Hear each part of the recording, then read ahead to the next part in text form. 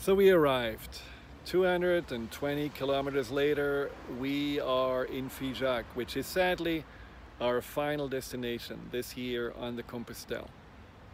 And this is therefore also the final unfiltered message from the Compostelle.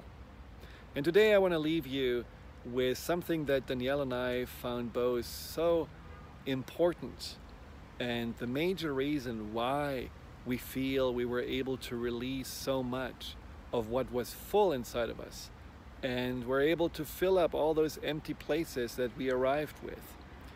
And that is stretching.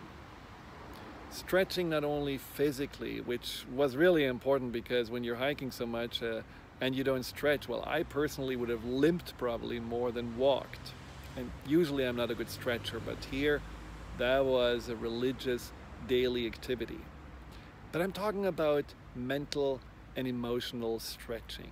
See, most of us are using the mind way more often than the body, but we don't pay attention to the state of the mind.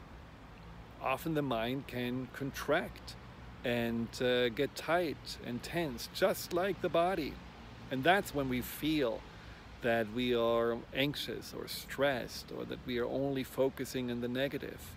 And so on the Compostelle, I found that it is so healing just to let your mind also stretch, be unguided, and let it roam around, admire the beauty of nature, be present with the body, do a little bit of daydreaming, fantasizing about the future, re-enjoying the past. I just let my mind go. And I loved having my mind just roam around like a little puppy without having to be always put back on a leash. And my mind appreciated that, because in the end I felt that my mind has much more space now.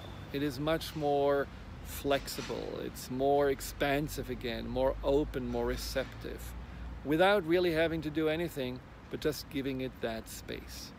And I think we need to do this more on a daily basis, because in the end we are relying heavily on our mind, and we are not really taking that good care of it. So I wanted to also thank you so much for just watching these videos, for your encouraging comments and emojis, and I really felt like you were a part of this journey, and you were great hiking partners.